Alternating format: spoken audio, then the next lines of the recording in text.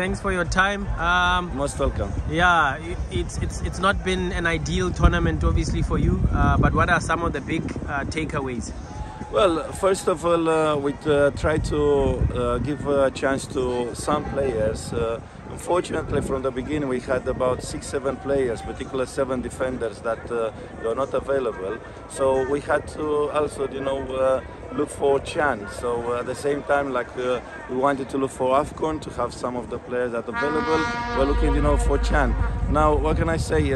We tried to change a little bit. We tried the players to adapt to the philosophy. We played good football. Unfortunately, the results were not for us so far.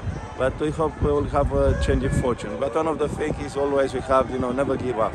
And we tried, to have a good team spirit, good attitude. And, the wall has been broken. Let's say we want to rebuild and to have the flame against, having burning. What are your expectations in this last match? Well, always I have an expectation, not as a result. I have expectation in creating scoring opportunities and denying scoring opportunities for opponents. Thanks, Coach. Good luck. Thank you very much. Thank you.